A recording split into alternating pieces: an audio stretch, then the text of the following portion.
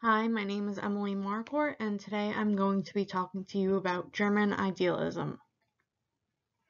So, a little bit of background history on German idealism. It was a movement in German philosophy.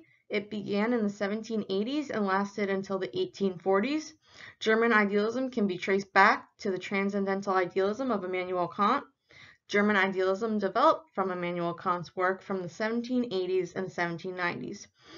German idealism is linked with Romanticism and the revolutionary politics of the Enlightenment. German idealism has systematic treatments of all major parts of philosophy, which include logic, metaphysics, epistemology, moral and political philosophy, and aesthetics. Kant's transcendental idealism was a modest philosophical doctrine about the difference between the appearance of things and the things in themselves, which claimed that the objects of human cognition are just appearances and not actual things themselves. Fichte, Schelling, and Hegel all radicalized this view, transforming Kant's transcendental idealism into absolute idealism, which states that things in themselves are a contradiction because a thing must be an object of our consciousness if it is to be an object at all. So the Enlightenment took place in the 18th century. It was known as the Great Age of Reason. It was a period of rigorous scientific, political, and philosophical discourse. It was the reaction to the rise and successes of modern science in the 16th and 17th centuries. The achievements of Newton in particular engendered widespread confidence and optimism about the power of human reason to control nature and to improve human life. People began questioning why we need political or religious authorities to tell us how to live our lives or what to believe, if each of us has the capacity to figure these things out for ourselves. In Kant's essay titled What is the Enlightenment? He expresses the Enlightenment faith in the inevitability of progress. He states how a few independent thinkers will gradually inspire a broader cultural movement, which will ultimately lead to a greater freedom of action and governmental reform. Kant states that a culture of enlightenment is almost inevitable, if only there is freedom to make public use of one's reason in all matters. For some it seems unclear whether progress would in fact ensue if reason enjoyed full sovereignty over traditional authorities, or whether unaided reasoning would instead lead straight into materialism, fatalism, atheism, skepticism, and even libertinism and authoritarianism. The Enlightenment committed to the sovereignty of reason, which was tied to the expectation that it would not lead to any of these consequences, but instead would support certain beliefs, which included the belief in God, the soul, and freedom, and the compatibility of science with morality and religion. Even though everyone did not believe in these things, the Enlightenment was not radical. The Enlightenment was about replacing traditional authorities with the authority of individual human reason. Even though it was not about overturning traditional and moral and religious beliefs, the inspiration for it was still new physics. If nature is governed by mechanistic, casual laws, there is no room for freedom, or a soul, or anything but matter and motion. This threatened the traditional view that morality requires freedom and that we must be free in order to choose what is right over what is wrong, because otherwise we cannot be held responsible. It also threatened the traditional religious beliefs in a soul that can survive death or be resurrected in an afterlife. The Enlightenment and modern science threatened to undermine traditional moral and religious beliefs that free, rational thought was expected to support. German idealism grew out of the crisis of the Enlightenment, which resulted in Kant writing the Critique of Pure Reason at the end of the Enlightenment. So, some of the famous figures of German idealism are Immanuel Kant, Friedrich Jacobi, Karl Reinhold, Gottlob Schulze, Johann Fichte, Georg Hegel, Friedrich Schelling, and some other notable figures are Arthur Schopenhauer, Soren Kierkegaard, and Karl Marx. So the first person I'm going to talk about today is Immanuel Kant. He was born on April 22nd, 1724, and he died on February 12th, 1804. He was a German philosopher who was responsible for the production of early modern rationalism and empiricism, and he set the terms for the 19th and 20th century philosophy. Kant also argued that knowledge is constituted by the sensible contents derived from the object of cognition and the a priori forms in the faculties of the mind. He has three critiques: the critique of pure reason, the critique of practical reason, and the critique of the power of judgment. He was born into an artisan family of modest means. His father was a harness maker, and his mother was a well-educated daughter of a harness maker. He very rarely went without during his childhood. However, his father's trade started to decline during his childhood, which made his parents at times have to rely on extended family for financial support. He attended a pietist school from the ages of 8 to 15. The school emphasized concepts such as conversion, reliance on divine grace, the experience of religious emotions, and personal devotion involving regular Bible study, prayer, and introspection. Kant reacted strongly against these ideas. In response, Kant sought refuge in the Latin classics. He attended college at the University of Königsberg, known as the Albertina, where his early interest in the classics was quickly suppressed by philosophy, which encompassed all of mathematics and physics, as well as logic, metaphysics, ethics, and natural law. At the university, his professors exposed him to the approach of Christian Wolff. Kant's favorite professor was Martin Knudsen, who introduced Kant to the work of Isaac Newton. His influence is visible in Kant's first published work titled Thoughts on the True Estimation of Living Forces, which was a critical attempt to mediate a dispute in natural philosophy between Leibnizians and Newtonians over the proper measurement of force. After college, Kant spent 6 years as a tutor, and a year later he began teaching at the Albertina. For the next 4 decades, he taught philosophy up until his retirement. In the years that followed, he went on to publish a variety of different works. In 1762, Kant published The Only Possible Argument in Support of a Demonstration of the Existence of God, which is a book which Kant expanded on his earlier work in the universal history and his work in the new education to develop the argument that God's existence is a condition of the internal possibility, while criticizing other arguments for God's existence. In 1770, he wrote a Latin dissertation titled Concerning the Form and Principles of the Sensible and Intelligible World, which was known as the inaugural dissertation. Kant argues that sensibility and understanding are directed at two different worlds. Sensibility gives us access to the sensible world, while understanding enables us to grasp a distinct intelligible world. These two worlds are related in that what the understanding grasps at in the intelligible world is the paradigm of nonumental perfection, which is a common measure for all other things in far as they are realities. His embrace of Platonism in the inaugural dissertation did not last long. He soon after denied that our understanding is capable of insight into an intelligible world, which led towards his position in the Critique of Pure Reason in 1781, in which he states that the understanding supplies forms that shape our experience of the sensible world, to which human knowledge is limited, while the intelligible world is strictly unknowable to us. In 1788, the Critique of Practical Reason discussed topics in moral philosophy, and the Critique of Power of Judgment was published in 1790, which deals with aesthetics and teleology, and it argues that human understanding is the source of the general laws of nature that structure all of our experiences, and human reason gives itself the moral law, which is the basis for our belief in God, freedom, and morality. With these works, Kant secured international fame in German philosophy in the late 1780s. In 1790, he announced that the Critique of Power of Judgment would be his last work. Kant's works bridged the two philosophical schools of thought in the 18th century. Rationalism, which held that knowledge could be obtained by reason alone prior to an experience, and empiricism, which stated that knowledge could be obtained only through the senses. So, Immanuel Kant came up with a solution. That solution was that while we can know particular facts about the world from our sensory experiences, our mind has a priori form, which is classified as principles to organize sensory contents. Therefore, knowledge is gained by sensory contents, in which we gain from experience, and the forms which are built into the mechanism of the mind. Kant stated that knowledge is made up of the sensory content supplied by said object or the priori forms of the departments of the mind. Then the things considered themselves like God, the world, and the soul are in principle unknowable, since none of them can be supplied by sensible contents. The position that the forms of the mind are considered a priori conditions of the possibility of knowledge was termed by Kant as transcendental idealism, which separated it from the earlier forms of idealism, such as George Berkeley's. George Berkeley's idealism stated that we can only directly know the ideas in our minds, not the objects as they appear to be.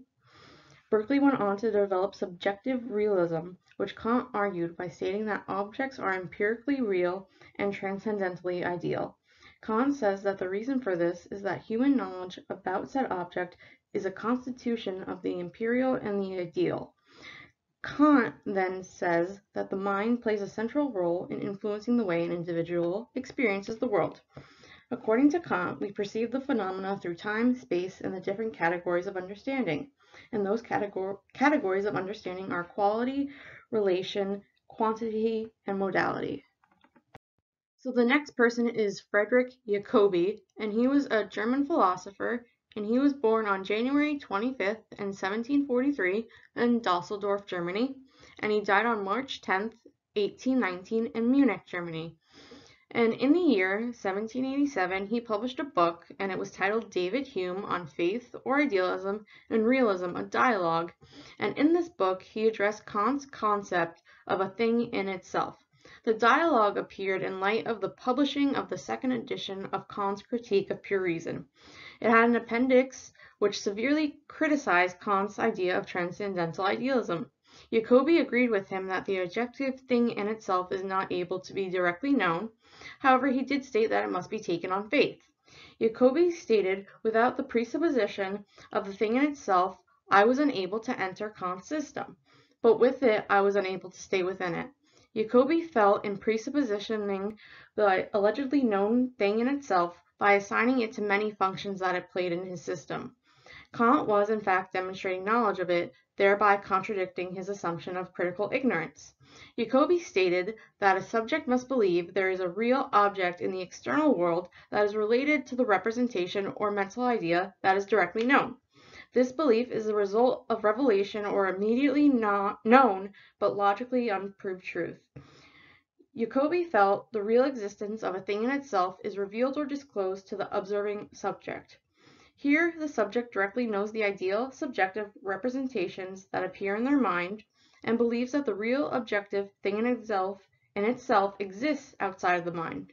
Jacobi attempted to legitimize this belief and its theological associations by presenting the external world as an object of faith. So the next fellow is Karl Reinhold, and he was born on October 26, 1757 in Vienna, Austria. He died on April 10, 1823 in Kiel, Germany. He is an Austrian philosopher, and he helped to make the work of Immanuel Kant well known. He helped to influence German idealism through his elementary philosophy. In 1790 and 1792, in the German Mercury, Karl published the letters concerning the Kantian philosophy. These letters provided a clear explanation of Kant's thoughts, which were previously inaccessible due to Kant's use of complex and technical language. He skipped Kant's arguments on the theory of knowledge and started his explanation from the last section of Kant's Critique of Pure Reason, which covered the topics of God, soul, and freedom. He began to have doubts about the completeness of Kant's philosophy and the soundness of its theoretical foundations and the quality of Kant's own arguments and deductions. From there, Reinhold took it upon himself to come up with his own, more systematic, well-grounded, and universally acceptable version of the new critical philosophy. This developed into his elementary philosophy. Reinhold introduced his philosophy with the questions of how is philosophy possible as a strict science, and what is the distinguishing feature of the science? Following in Kant's footsteps, Reinhold kept that the essence of science lies in universality and necessity. But these are just properties of thought, not of sensation or intuition. Reinhold believed only through thinking and judging can we recognize universality and necessity, formulated and expressed in concepts and propositions. The idea of the philosophy was to establish universally valid propositions in a manner that allows their necessity and universality to be universally recognized as binding upon everyone. This is the last requirement that shows the correlation between Reinhold's efforts at popularizing Kant's philosophy. Now, the next person we have is Gottlob Schulze, and he was a German philosopher. He was born on August 23, 1761, in Heldrungen, Germany. He died on January 14th in 1833 in Göttingen, Germany. Gottlob was a well-known critic of Immanuel Kant. He pointed out the inconsistencies in Kant's arguments. Those were that a mental idea or representation must be of something external to the mind, which is empirically real. While Kant held the empirical realist thesis, he also argued that the forms of understanding, such as the principle of cause and effect. Anonymously, he wrote, "If the law of cause and effect only applies to the phenomena in the mind, and not between the phenomena and any things in themselves outside of the mind, then the thing in itself cannot be the cause of an idea or image of a thing in the mind." So Schulze discredited Kant's philosophy by using Kant's own reasoning to prove Kant's concept of the thing in itself false. Now, the next person is Johann Fichte, and he was born on May 19th in 1762 in Romanu, Germany. He died on January 29th, 1814 in Berlin, Germany, and he was another German philosopher. Now, after Schulze had come in and criticized Kant's concept of a thing in itself, Johann Fichte came in and produced his own philosophy that was somewhat similar to Kant's, but he removed the concept of the thing in itself from his philosophy. The point of his philosophy was to explain how free-willingly, moral, responsible agents can at the same time be considered part of a world of casually conditioned material objects in space and time. His strategy for answering this question was to begin with the ungrounded assertion of the subjective spontaneity and freedom of the I and then proceed to a transcendental derivation of objective necessity and limitation as a condition necessary for the possibility of the former. Fichte stated that our representations, ideas, or mental images are just productions of our ego, or knowing subject. Fichte believed that there is no external thing in itself that produces the ideas. He said that the cause of the external thing was the knowing subject or ego. Fichte's style was a challenging extension of Kant's difficult writing. Fichte claimed that his truths were evident to intellectual, non-perceptual intuition. The next person is Friedrich Schelling, and he was a German philosopher, and he was born on January 27th, 1775 in Leonberg, Germany. He died August 20th, 1854 in Bagregaz, Switzerland. Schelling, along with Johann Fichte and Georg Hegel, is one of the most influential thinkers in the tradition of German idealism. He claimed that the ideas or mental images in the mind are identical to the extended objects which are external to the mind. Schelling's absolute identity asserted that there is no difference between the subjective and objective, or the ideal and the real. The tension in Schelling's philosophy, which set the agenda for most of his subsequent work, came from the need to overcome the perceived lack in Kant's philosophy of a substantial account of how nature and freedom came to coexist. His earlier works attempt to give a new account of nature while taking account of the fact that Kant had changed the status of nature in modern philosophy. In the Critique of Pure Reason, nature is largely seen as the formal sense, which is subject to necessary laws. Kant argues that these laws are only acceptable to us because cognition depends on the subject bringing forms of thought, the categories, to bear on what it perceives. The problem with this is that it leads to how the subject could fit into a nature conceived of deterministic terms, given that the subject's ability to know is dependent upon its spontaneous, self-caused ability to judge in terms of the categories. Now, Kant came up with a response to this, and that response was to split the senses realm of nature as law-bound appearance from the intelligible realm of the subject's cognitive and ethical self-determination. Now, if the subject is part of nature, there would seem to be no way of explaining how a nature which we can only know as deterministic can give rise to a subject which seems to transcend determinism in its knowing and self-determined actions. In the Critique of Judgment, Kant wanted to bridge the realms of necessity and spontaneity. He did so by suggesting that nature itself could be seen in more than formal terms, and that it also produces self-determining organisms and gives rise to disinterested aesthetic pleasure in the subject that contemplates its forms. Now, two problems still remained. Kant gave no account of the genesis of the subject that transcends its status as a piece of determined nature, and such an account would have to be able to bridge the divide between nature and freedom. In the 1780s and 1790s, two ways out of Kantian dualism presented themselves. One being Kant's arguments about the division between appearances and things in themselves, which gave rise to the problem of how knowing in itself could give rise to the appearances for what the subject might overcome by rejecting the notion of the thing in itself altogether. If what we know about the object is the product of the spontaneity and the I, an idealist could argue that the whole of the world's intelligibility is therefore the result of the activity of the subject, and that the new account of subjectivity is required which would achieve what Kant had failed to achieve. And the second being that nature gives rise to self-determining subjectivity, which would suggest that a monist account of nature, which was more than a concatenation of laws and was in some ways inherently subjective, would offer a different way of accounting for what Kant's conception did not provide.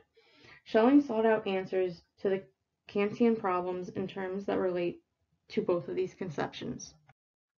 So the last person I'm going to talk about really in depth today is Georg Hegel. He was a German philosopher. He was born on August 27th in 1770 in Stuttgart, Germany. He died November 14th, 1831 in Berlin, Germany. He is well known for his teleological account of history.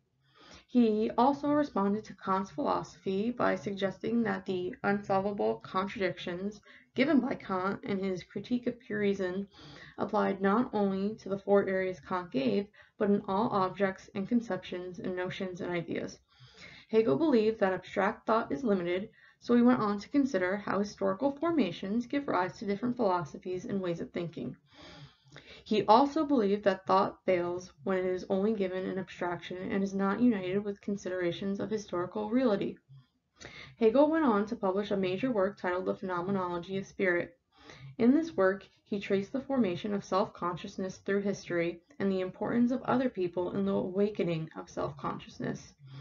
All throughout his writings, he attempted to elaborate a comprehensive and systematic philosophy from a logical starting point. The German idealism movement ultimately ended with Hegel's death. The end of German idealism happened in Berlin, Germany, and it took place in the 1840s. Now, Fichte had spent his later years reformulating the Weissenschaftslehre in his teaching in hopes to finally find an audience that understood him. Hegel, who took over for Fichte after his death, lectured on the history of philosophy, the philosophy of history, the history of religion, and the philosophy of fine art. Hegel gained a considerable following among both conservatives and liberals in Berlin, who came to be known as right and left Hegelians. Schelling's views changed the most between the turn of the century and his arrival in Berlin. The positive philosophy he articulated in his late works is no longer idealist, because Schelling no longer maintains that being and thinking are identical. Instead, he says thought must find its ground in the predominant kind of all being. Arthur Schopenhauer, Soren Kierkegaard, and Karl Marx all witnessed the decline of German idealism in Berlin.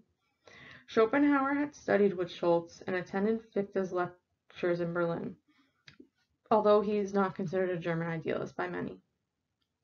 Some historians have argued against this exclusion, suggesting that the first edition of The World as Will and Representation is, in fact, the first completely post-Kantian philosophical system. There is some dispute as to whether or not the system is really idealist. In the second part of The World as Will and Representation, Schopenhauer claims that the representations of the pure subjective cognition are grounded in the will and ultimately in the body. Marx, along with another one of Schelling's students, Friedrich Engels, came to deride idealism as the German ideology. Marx and Engels stated that idealism has never really broken with religion, that it comprehended the world through abstract logical categories, and finally, that it mistook mere ideas for real things. Marx and Engels promoted their own historical materialism as an alternative to the ideology of idealism. rise of empirical methods in the natural sciences and historical critical methods in the human sciences, as well as the growth of neo-Kantianism and positivism, or the scientific study of the social world, that led to the eclipse of the German idealism. Neo-Kantianism in particular sought to leave behind the speculative excesses of German idealism and extract from Kant the ideas that were useful for the philosophy of the natural and human sciences.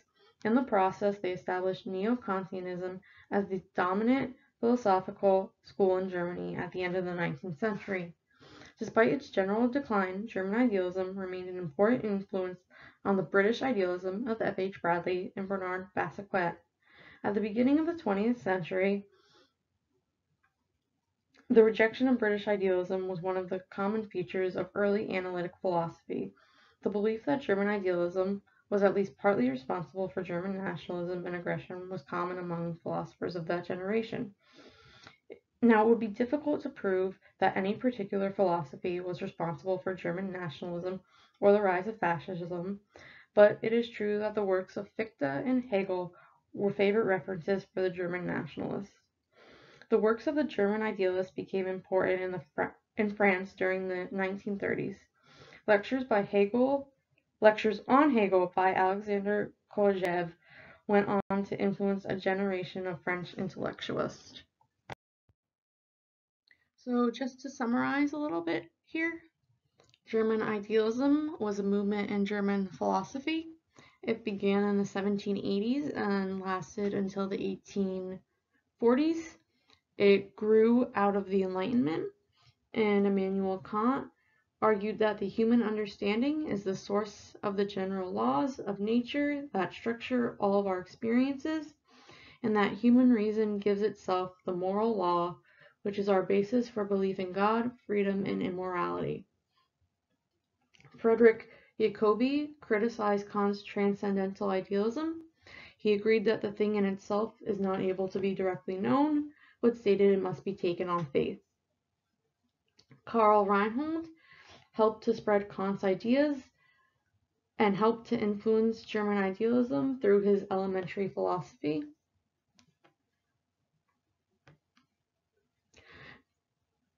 Gottlob Schultz used Kant's own reasoning against him to prove his concept of a thing in itself is false. Johann Fichte believed that the images are just productions of our ego. Georg Hegel is known for his teleological account of history and believed abstract thought is limited. And Friedrich Schelling claimed that the ideas or mental images in the mind are identical to the extended objects which are external to the mind. Here is the first page of references that I used for this project. And here is the second page of references that were used in this project.